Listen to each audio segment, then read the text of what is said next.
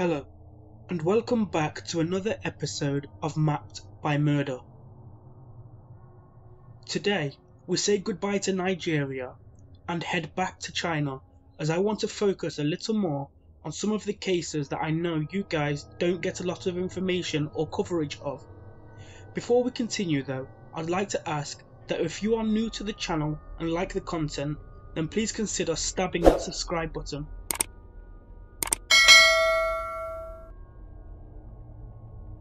Wang Qiang was born 16th of January 1975 in Budayuan, Liaoning.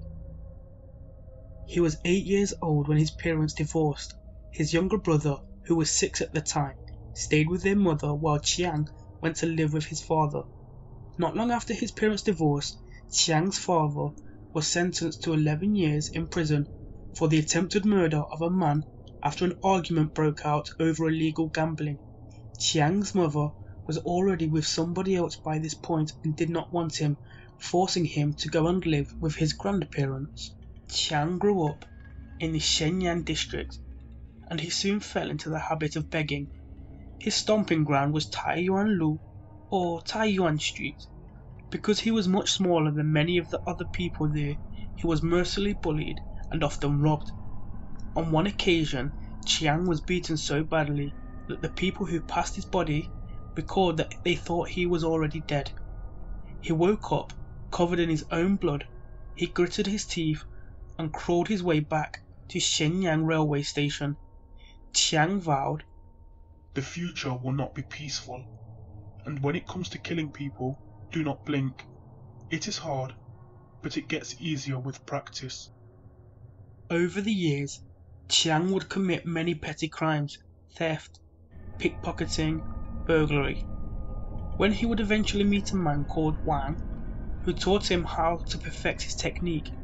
Nevertheless, in June 1991, Qiang was caught and sentenced to 2 years in a labor camp. When Qiang was released in 1993, he was a different person.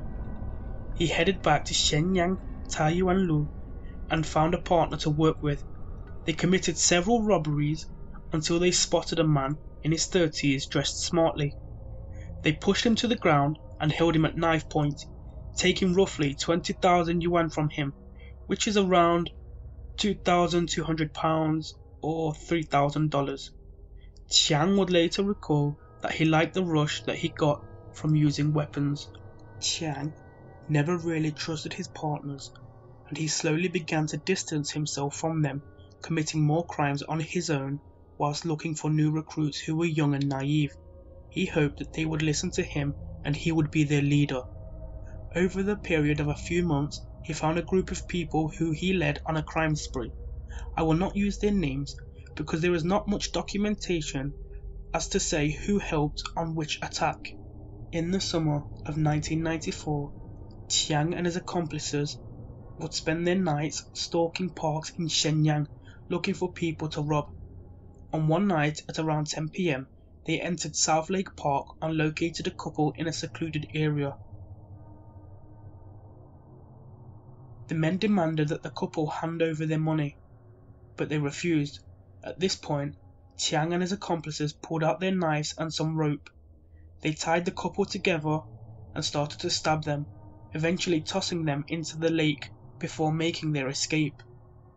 A few nights later, the men went out again hungry for more. They found a couple walking in Youth Park.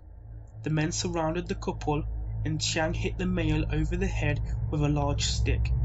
Whilst his accomplices searched the man's pockets for money, Qiang dragged the woman to some nearby bushes and raped her, hitting her and leaving them both for dead. This would continue for several years. As the gang got more daring, Qiang began to worry that somebody would start talking and the police would become aware of who they were. And he was right. Early in 1996, the police caught Qiang committing a robbery. He would not tell them what he really did, and before they could start asking too many questions and learn who he really was, he told them that he impersonated police officers in order to extort money from people. Subsequently, he was sentenced to another labor camp for 3 years, and whilst there, he decided he would now work alone. Qiang was released on the 4th of December 1998, 6 months early for good behavior. He headed to South Canal in Shenyang, where he attacked a woman with a large branch and raped her at the side of a river. Only 3 days later, he would attack again, attacking a woman with a metal bar and rape her too. He would later recall that within his first year of release, he committed more than 20 attacks, leaving at least 12 dead and raping 7 or 8 women. He said that he could have killed more, but he never checked on them, and he never watched the news, so he didn't actually know how many he killed from all of the attacks. Many of these would be in succession. One such spree would be on the 9th, 10th, and 11th of May. In these 3 days, he killed 6 men and raped 2 women. Qiang would pose as a labor worker, often wearing dirty clothes, and he would take them to a dry cleaners in the Heping district. The family that owned the dry cleaners always spoke down to Qiang and mocked him, often overcharging him for their service. If only they had known how deadly that would turn out to be. One night in July 2000, Qiang made his way to the dry cleaners with a pig's knife on his waist. Looking around to check that nobody was there, then he knocked on the door at around 5 AM. An old lady opened the door and was immediately stabbed. She looked at Qiang and asked him, "Why did you stab me?" He replied, "It's because your family are in charge of my high price." She would go on to say, "Why didn't you tell me?" Qiang coldly replied to her, "It's simple. I don't want to waste my words with you," before stabbing her several more times and ripping the golden earrings from her ears and several $100s from her pockets. A few nights after this incident, Qiang went out to the same river where he had previously raped 2 women. As he was looking for his next victim, he noticed something. All the people seemed organized. The homeless people, the food vendors, the couples out on dates, just something didn't seem right to him, so he didn't commit a crime that night. He returned the next night to find the same people in very similar places. He would follow this routine for several days. He soon learned that they were the police. They were now laying in wait, trying to catch whoever was responsible for these crimes. He now knew that the police also didn't know it was him. Even though the police were heavily investigating the crimes, Qiang could not help himself. In August, he found himself climbing a scaffolding structure, and on the 2nd floor, he saw a woman sleeping in one room on a sofa, and in the room beside hers, around 7 or 8 men. They must have been labor workers. He silently crept in and hit her over the head and raped her. He would take what cash he could find and climb back down. Only when he was there, a police car was waiting for him. He silently dropped the metal bar and his pig's knife behind his back and made his way to the police car. They asked him what he was doing. He told them that he was working for a local market and was unloading vegetable trucks. The police searched him but found nothing and told him to go home. Later that month, he would break into a chicken farmhouse and find 3 people sleeping inside, a teenage girl and her parents.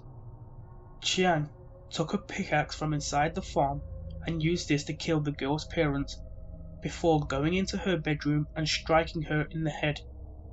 He would then take her body outside and have sex with her corpse, committing necrophilia. Over the years, the police started making connections between the crimes, matching DNA from the rapes and the pattern from each murder, but they would get their biggest breakthrough from the most unlikely of events. A man named Zhao was arrested on June the 25th, 2003 for stealing a motorcycle. During his interview, he was asked why he stole the bike, and he told the police, "Well, my friend asked me to rob couples with him down at South Canal, but it was raining.